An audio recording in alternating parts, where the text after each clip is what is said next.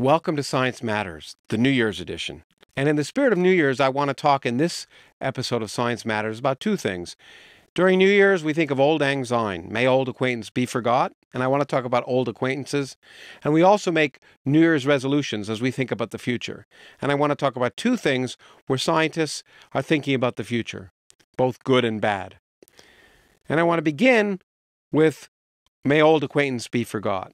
The old acquaintance I'm talking about is this guy right here. Now, this is a picture here of Uncle Frank from Thanksgiving. No, actually, it's a picture of a Neanderthal, as one imagines they might be. And we've talked a lot about Neanderthals over the last few years and new results related to them. As you know, they disappeared from the planet around 40,000 years ago. And much of conventional wisdom was that we had killed them, that as Homo sapiens moved out of Africa into the regions where Neanderthals occupied, that in one way or another, either directly or indirectly, we had led to their demise. What's interesting to me is that there's a new study that suggests that perhaps they died due to simply bad luck. They were in the wrong place at the wrong time. The population at around the time they died out was between 10 and 70,000 when Homo sapiens began to come into Europe. And a new study, a Dutch study done out of Eindhoven University, looks at three different factors. Inbreeding, which we know there was, I think, by genetic sampling. Also, limited mate choice. If the groups are too small, then you have limited choices to mate with, and also if you have too few people to go hunting. And also there are natural fluctuations that take place in birth rates and death rates, and also the sex ratios of male to female. Now, what this group did, who did this study and looked at the numerics of what could have happened to Neanderthals, they actually used the statistics that we know of with humans, which of course may be a little suspect, but applying that, what they discovered was there was a reasonable chance that, in fact, the Neanderthals just died out on their own. Bad luck. Too few of them around in too few small groups, and as a result of inbreeding, limited mate selection, and other fluctuations in birth and death rates, it's quite possible that the population that might have been 10,000 would have dropped to zero naturally. Now, the one thing that these people do suggest is that it was probably exacerbated a little bit by the influx of Homo sapiens, not necessarily because the Homo sapiens killed the Neanderthals, but as they came in, the Neanderthal populations would spread out, and therefore they become even more isolated in smaller groups, exacerbating that fact. So the bottom line is that Neanderthals could have died out not due to us, but just because of bad luck, which makes the Neanderthals like many other species. You have to remember that of all hominid species, 10 or 12 of them, at least, only one is not extinct now. All the rest have gone extinct. And 99% of all animals that have ever lived have gone extinct. Going extinct is the norm. So if Neanderthals went extinct, which they did, it may not have been directly due to us. But this leads me to the next topic I want to talk about, which is the future, and thinking about New Year's resolutions. We think of the Neanderthals having died out because of bad luck. And the question is, will we die out? And will it be bad luck? And if it is it the bad luck of being human? And in that regard, there's a new study which is rather sobering, and it has to do with our future. And it has to do with a study that was done by a group of that reported in Nature, a group of 7 different scientists from Germany and Sweden and England and Australia, looking at the possibilities for major risks due to climate change. Not just small ones, but major ones. And as you can see from this slide here, the first thing they point out is that they're talking about basically global catastrophes, global tipping points, things that are irreversible, that once they're gone, they can't go back.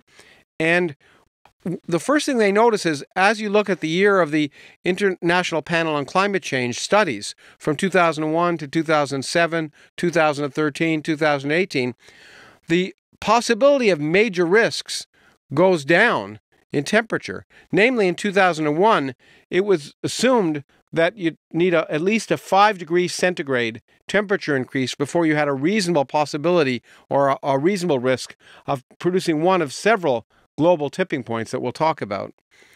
Then that went down to 4 degrees, and then 3 degrees, and the most recent study, in fact, that's coming out now, suggests between 1.5 and 2 degrees, we will already be at high risk for global tipping points. Now, I remind you that the Paris Climate Accords wanted to keep us to within 2 to 3 degrees centigrade, and we've already probably increased by 1 degree centigrade since pre-industrial times. And so we're talking about a very small range of temperature that we can still go to before some of these effects come in. And I want to talk about the effects that they enumerated. There's a whole slew of them, but some of them we've alluded to a little bit before. The first one I want to talk about has to do with Antarctica, which is that big mass at the bottom. It's big just because of the projection of the globe as it's done here.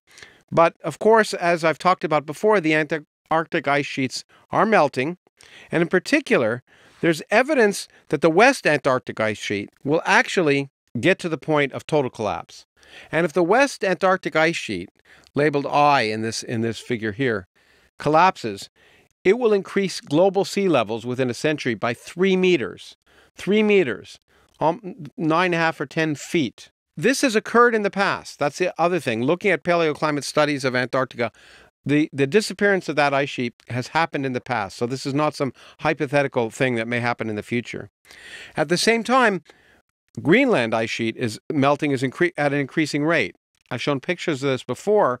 A recent study just that I saw this week looked at one particular stream that was removing ice into water at a huge level, and it said 3 Olympic swimming pools are being removed every second from the ice due to that one stream alone.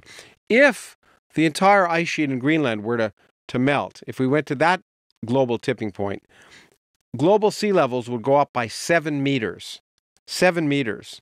Now, it's even worse because it's accelerating for a variety of reasons, but one of the reasons it's accelerating, as the ice sheet melts, the level of the top of the ice sheet goes down and gets closer to sea level where the air is warmer, and that causes it to melt faster. So there are several factors that cause that to get faster, and we're already talking about getting to 1.5 degrees above pre-industrial levels by the year 2030.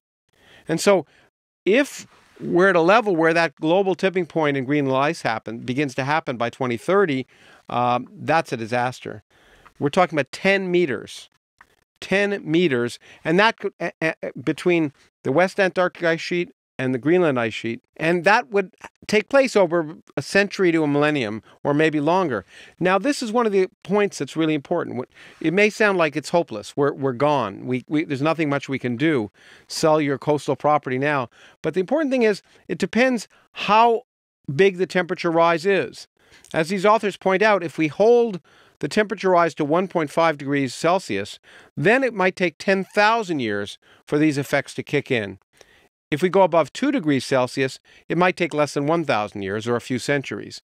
And so what we need to do is think about reducing the increase in global temperatures, not necessarily to head off things which may be inevitable, and I want to talk about the various things that they say may be inevitable, but to try and push them back and maybe to lead to other mediation techniques. Now, one of the global tipping points that's already beginning to be seen is in Arctic ice. At 2 degrees Celsius, it's argued there's a 35% chance that the Arctic will be ice-free every summer, completely ice-free.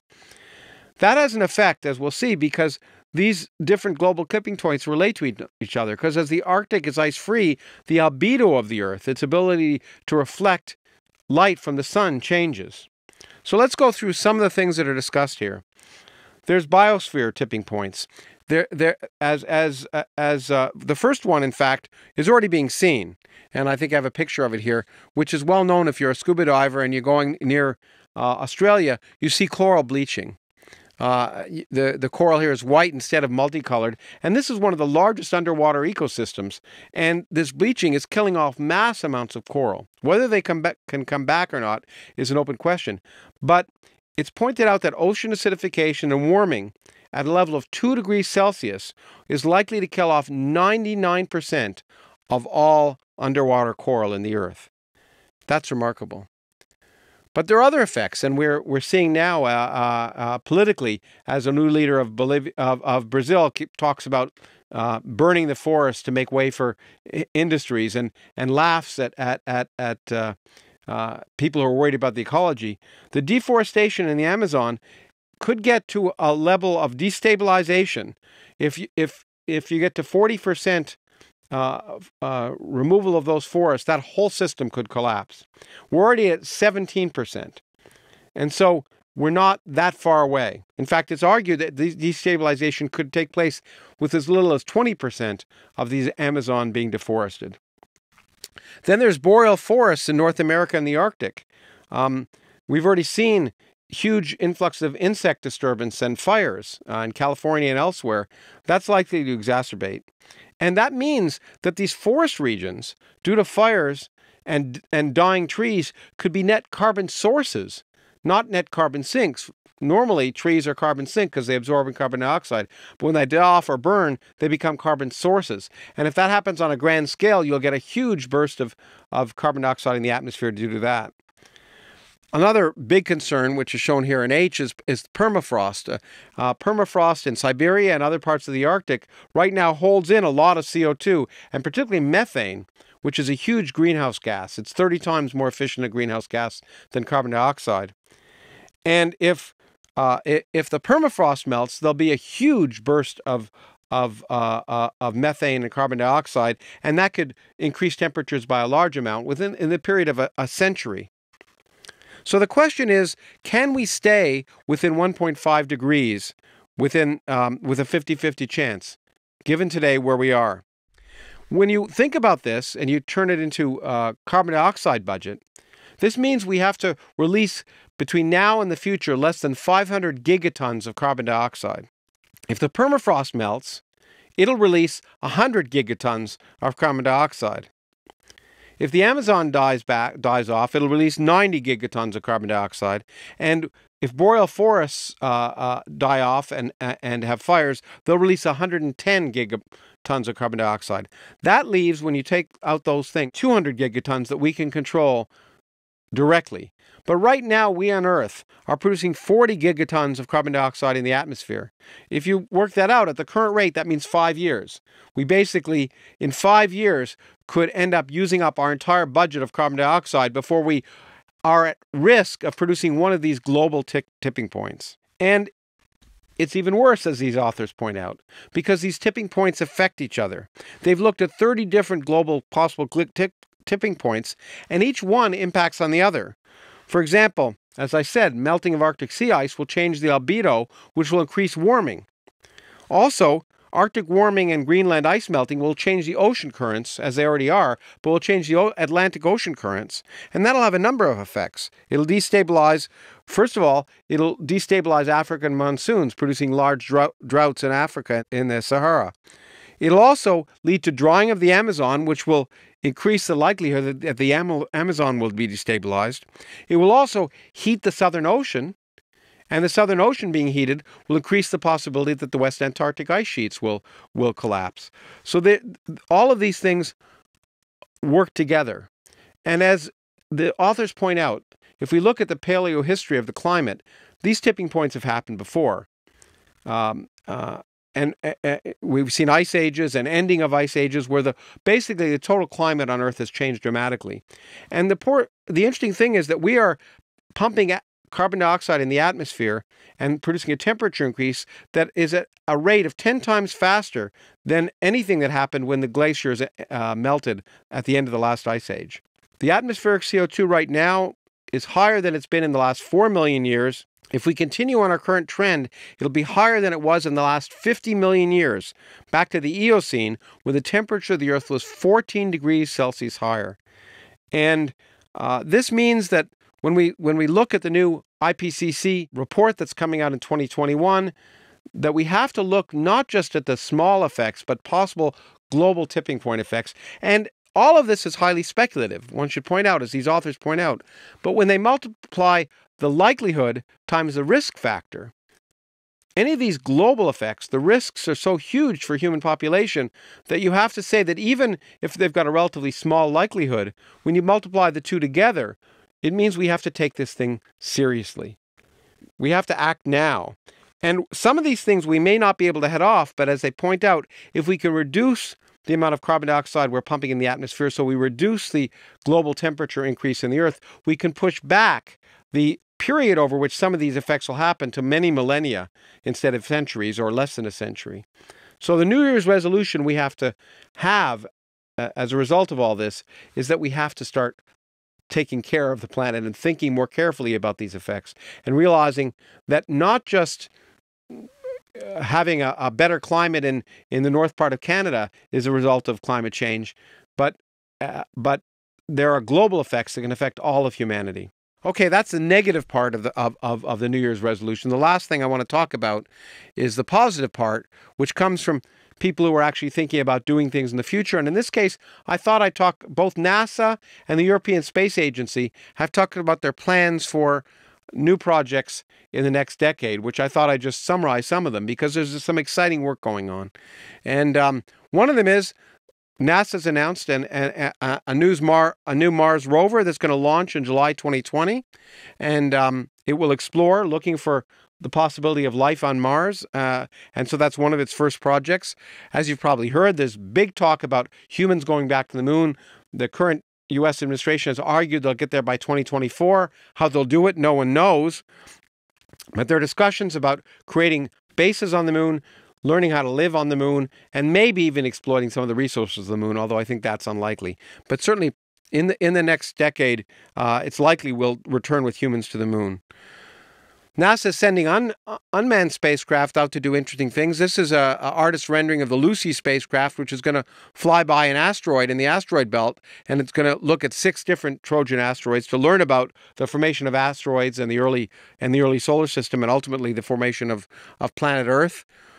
One of the things we've been waiting for, because it's been pushed back, it's now planned to be launched in 2021, is the James Webb Space Telescope, which is going to replace the Hubble Space Telescope, and it's hopefully going to be launched in 2021. It's got 100 times basically the power of the Hubble Space Telescope, and as I've talked about, it's going to allow us to look back to the formation of the first structures, the first light in the universe, and tell us about the origins of basically stars, galaxies, and many other things, as well as doing some planet hunting. And if all goes well, it'll launch in 2021. In the 2020s, although the date isn't exactly set, NASA is planning to send a mission to Europa, not to land on Europa, but as we've talked about, Europa has basically geysers coming from probably a salt ocean under Europa, and this Europa Clipper, as it's going to be called, is going to skim the surface of Europa less than 16 miles from its surface and go through those geysers and hopefully be able to probe the nature of that salt water and look for any traces of organic materials, etc. So that's a definite mission in the 2020s. Another big mission that NASA is going to send out is called WFIRST, which is the Wide Field Infrared Telescope, and it's going to have a field of view that's huge.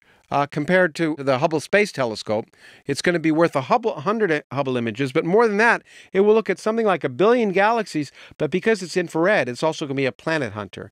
And it's expected to find at least 3,000 new exoplanets.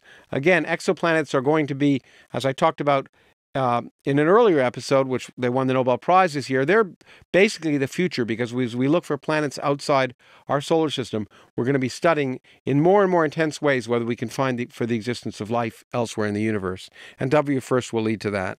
Another thing that NASA is going to do, which may be relevant to the future of humanity, is a NEOCAM asteroid hunting mission.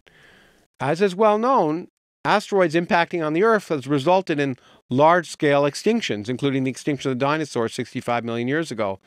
And we have the technology and principle to do 2 things. First, to search out with advance notice for any large asteroid which may be on an Earth-crossing trajectory, and then potentially to be able to do something about it. The first step is to look for asteroids, and NASA by 2025 is planning a large-scale satellite to basically map all the asteroids on Earth crossing trajectories. But that's going to be supplemented not by NASA, but by the European Space Agency. The European Space Agency recently announced a 45% increase in their budget, which if you live in the United States is just unheard of for fundamental science.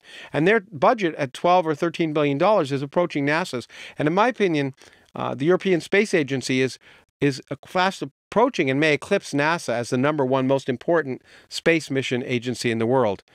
And this first mission, which is planned for launch in 2020, is called the Euclid spacecraft. It's a pure scientific mission in a sense. It's going to look and try and map the dark energy and dark matter that dominates the universe, so we can try and figure out what it may be and what the future of the universe may be as a result of it. Another scientific mission they're planning to launch, which is going to complement the Earth-based gravitational wave observatories. Now there's new funding for the LISA mission, which is a space-based interferometer, which, as I've said before, the length of the interferometer arms in the LIGO mission is 4 kilometers, and we're already seeing gravitational waves from black hole collisions. LISA, if it's built in space, is going to have a lever arm of perhaps 4 million kilometers. It'll be much more powerful and be able to look for very different types of gravitational waves, including possible collisions of supermassive black holes at the centers of galaxies, and maybe, just maybe, a signal of gravitational waves in the long run from the very beginning of time. They're also going to have a new X-ray telescope, which will complement the gravitational wave observatories that we now have. It's going to be launched by 2030 or 2031. And when these large collisions occur that produce gravitational waves of neutron stars and other things, they'll produce X-rays, which this mission will be able to detect. But one of the other missions, this isn't it, I thought it was a picture of it, but one of the other missions that's now been funded is a program that will complement NASA's program to look at asteroids. It's a program called HERA, and it will observe the effects of something NASA's planning to do. NASA's planning to send a mission to an asteroid called Didymos in 2022 and collide with it to look at the possibility of redirecting asteroids that are on Earth-crossing trajectories. So if we hit them early enough, we can deflect them away from the Earth. And ESA will now be able to send up a mission that can closely observe what's happening so that we can potentially plan to save all of humanity. So while the Neanderthals died of bad luck because of the factors I talked about, we don't want to die because of bad luck because of an asteroid. And these complementary missions between NASA and the European Space Agency will go a long way to ultimately protecting us from something that is going to happen, whether it happens 1 million years in the future, 60 million years in the future, or sooner.